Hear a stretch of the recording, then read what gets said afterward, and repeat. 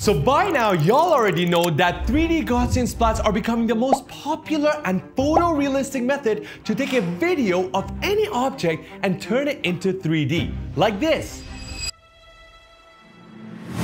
See? I told you! We've already done it with a stadium and the pyramids! But there is one problem. The reason 90% of you haven't already joined the G-Splat gang is because you need a beefy graphics card and the knowledge to use the command prompt. Well, no more! Because Polycam just made it super easy with their own 3D Gaussian Splat creator that runs on their website. And for that, we came all the way to an Arabian desert To show you guys how easy it is to turn anything into 3D using 3D Gaussian Splatting. Yeah!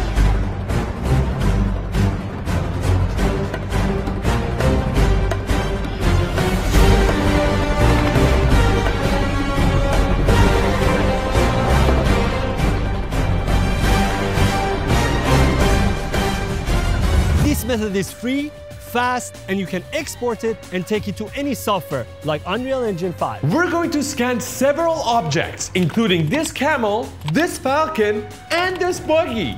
In this video, we're going to share with you how to capture a Gaussian and process it on Polycam, Give you all of our top tips to get the best results, and even bring the Gaussians into Unreal Engine 5 to see if we can get some dope renders.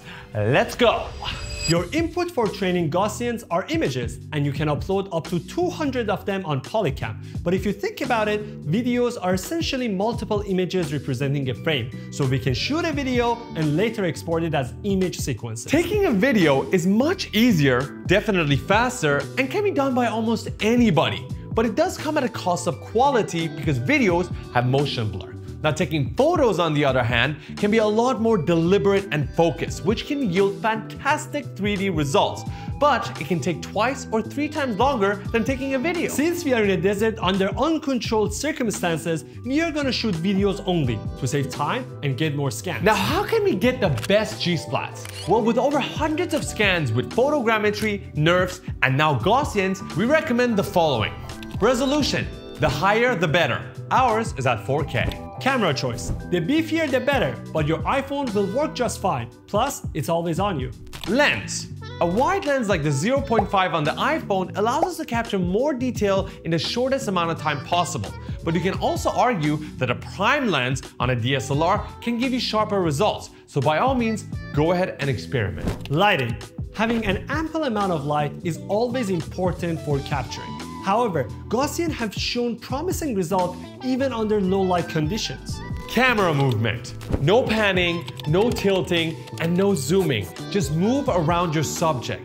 The simple rule here is that you need to move your body, mostly your legs, not your wrists. Now, if you're scanning an object, considering that you want the entire object in your Gaussian splat, you want to go ahead and go around it one time in full circle while keeping it in the center of the frame. Now, if you're trying to scan an entire environment in 360 degrees, you want to go ahead and follow the exact same movement of an orbit, but this time, if you don't have an object in the middle of the scene, pretend as if there was an object, an orbit around it. This way, you'll capture the entire environment. ISO, aperture, shutter speed. Low ISO, low aperture, high shutter speed. Higher shutter speed means less motion blur and therefore the subject will appear sharper. Low ISO equals less noise and lower aperture means higher depth of field, which means everything in the shot will be in focus. Now that we're done capturing, it's time to process with Polycam. If you took photos, you can skip this part. But if you took videos like us, then it's time to convert them into image sequences. And you can do this with a range of different softwares like Premiere, DaVinci, or ImageMagick. There are even online tools made specifically for this purpose. But just be aware of image compression because sometimes you might lose quality during the conversion. Now, with all these images, go to poly.cam, click on Create Capture, then click on Create Gaussian Splat, upload your JPEG or PNG files, and click Upload and Process. After that, the processing will start and it can take somewhere from 20 to 40 minutes. Ours is done. Let's go and check it out. We're behind the computer right now on Polycam and we want to show you guys our best scans of the buggy, of the falcon, and of the camel. Now Farhad, what are we going to start with? Let's start with the buggy. Let's start with the buggy, okay. The best one is the one that we took with an iPhone. So this one was shot 4K 30 frames. Yep. Wide angle lens on an iPhone. Yeah, and what you can see, I did it a bit different. I did the full orbit and I did a little bit of close-up to make sure I get the whole seat area and inside the car as well. And we haven't done that with the other ones. So what we can do is we can go and compare to see if I do close-up, does it affect the final Gaussian scan or no? Okay, so let's take a look at the Gaussian splat that was generated from this and look at how fast it loads. Literally that fast. That's the beauty of Gaussian splats, ladies and gentlemen. And look at this. Wow. Look at this. Dude, just imagine this. A year, 2 years ago, if you told me you can just go around an object and just record with your iPhone and you'll be able to get this. You see, you can exactly see how the seats look like. Dude, that's super cool because you did the orbit and then you went on top. Yes. Let's check the other one. Yeah, let me show you guys something really cool. So if you go to another scan that we did, and this one was shot by myself, and unlike Farhad, I didn't focus on the chairs. Yeah, this is the end. So it restarts here.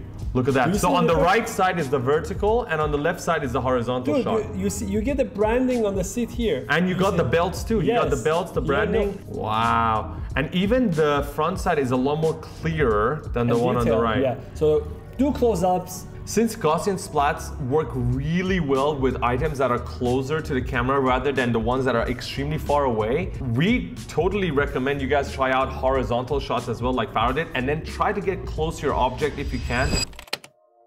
There were two big problems with the camel. One was the lighting and the other one was the camel itself. Look at him.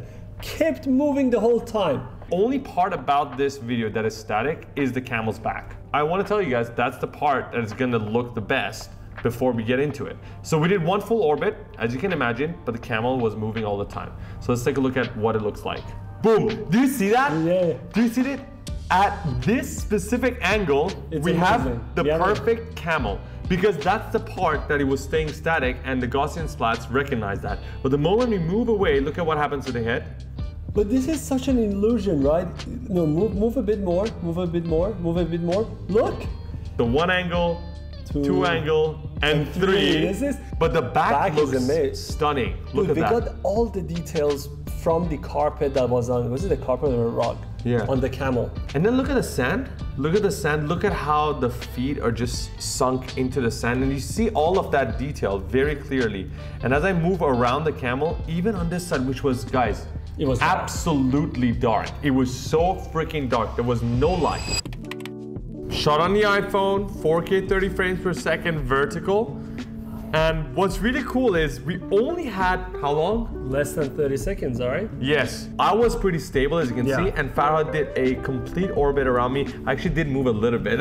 3, 2, boom. Wow. Look at that. This is so awesome. This is amazing. You know what's really cool? Look at the quality of my eyes. You see the eyes? Just the head in general. Of course, it's not 100% perfect, not yet at least. Oh, dude, for a 30-second video.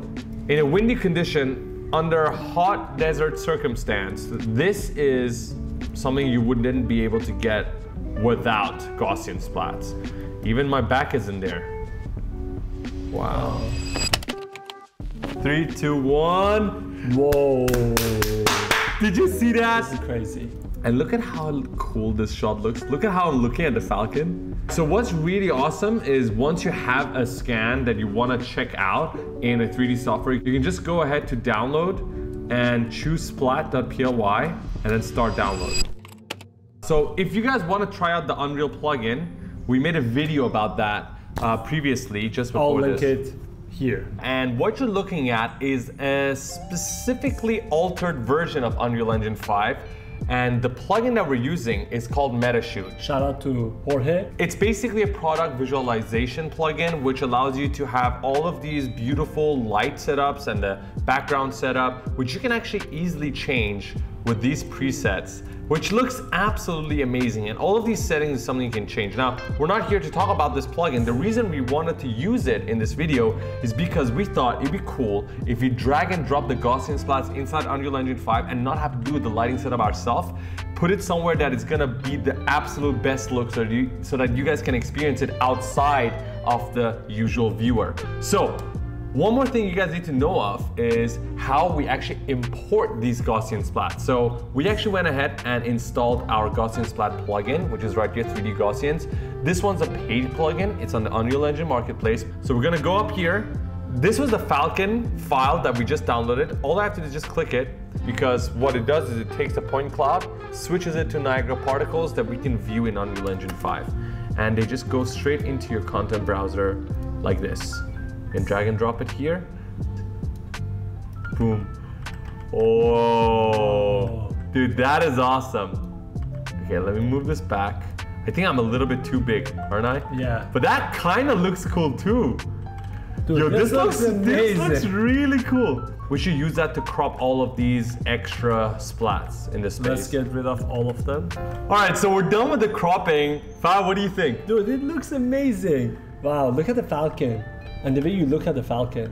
Dude, the fact that you have a 3D me and a Falcon in a studio in Unreal Engine 5 in 3D with great quality, and plus I can actually increase the degrees here to 3 to have better colors. Look at me, do you see that? Yeah. That's one of the features of the plugin. It works on the spherical harmonics degree. This is actually one of the settings of Gaussian Splats itself, so it's not unique to this plugin. So you're able to go to degree 3, which has the best view dependent colors. And right now, I would say the only thing that will make this so much better is what we asked for in our previous video as well. Imagine instead of cropping, you could go ahead and paint out the splats that are annoying you, like the ones at the top, because you can't really crop this. If you crop this, my head will be cropped. Okay, so let's play with it a little bit. Let's change the background. Okay. Ooh.